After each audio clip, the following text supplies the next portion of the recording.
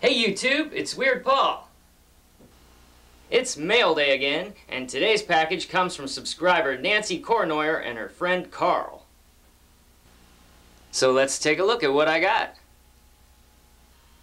First of all, I got this small Homer Simpson lunchbox. Go! And inside of it, I got a Lego Land Shark keychain. And shark. Most of this stuff came in the mail around Easter time, so it's packed in some Easter goodie bags. I got some stickers and one of these fortune teller miracle fish. I had one of these as a kid, but I don't think I've seen one in 30 years.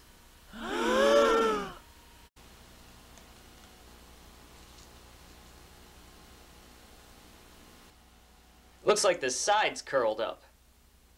Curling sides means you're fickle. I don't like this after all. Some of you may remember about a month ago when I got a Selectronics word finder. Well, here's something similar and just as outdated, a Radio Shack spell checker. It also does not know the word internet. Aww. And I got some 1981 Atari catalogs.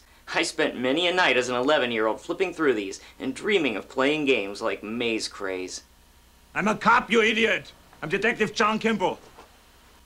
And I got issue #1 of the Atari Force comic. This came packaged with the Defender cartridge. I also got an M-Network catalog. These were Atari versions of games originally made for Intellivision. I loved Lock and Chase. And there's a Coleco catalog. Donkey Kong was one of my favorites, though the Atari version really wasn't that good. And I got an Atari cartridge, Coconuts from the company Telesys. It's a 4 on Atari Age. That means scarce plus. That's rare. In this game, you're a little jungle dude, and as you can see, you are deep in the jungle, but you have an umbrella in case it's a rainforest. Good thing you have it, too, because there's an asinine monkey throwing coconuts down on you. As long as you avoid them, you're fine, but if one hits you, you lose the umbrella. Your hat will still protect you, though. But once you lose that, you're just one coconut away from the end of the game. I also got a balloon that inflates before your eyes. Okay, so the first step is to smack the pack.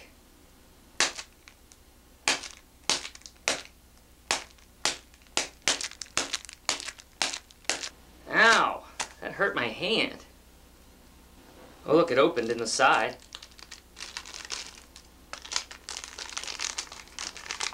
Oh, there it is.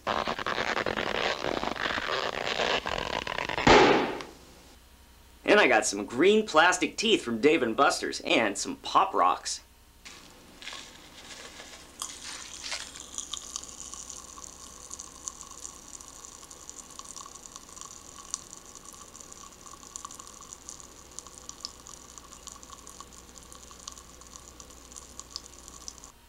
And I got a broken Easter egg with a little Playmobil bunny inside. Damn! And speaking of Playmobil, Nancy made me this. It's the Playmobil Build Your Own Weird Paul kit. Okay, so this is me, right? Hey YouTube, it's Weird Paul. I've got a little guitar so I can play my songs for you, and a video camera so I can keep vlogging, and I've got a toothbrush. I've got a bike and skateboard. I still can't ride either of those.